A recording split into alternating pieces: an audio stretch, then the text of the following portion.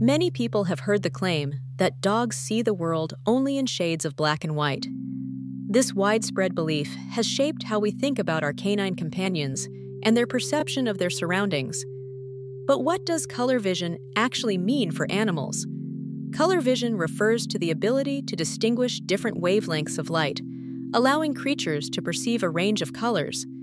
In the animal kingdom, color vision varies greatly, with some species seeing a vibrant spectrum while others have more limited capabilities.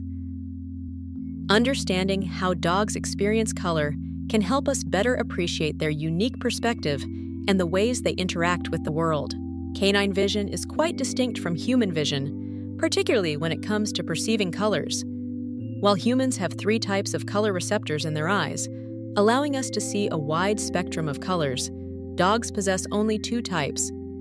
This means that dogs see the world primarily in shades of blue and yellow, but they have difficulty distinguishing between red and green. To a dog, a bright red toy might appear as a dull brown or gray.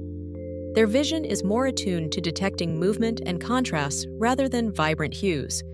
Understanding these differences helps explain why some toys and training tools are more visually engaging for dogs than others. In summary, dogs perceive the world differently from humans when it comes to color.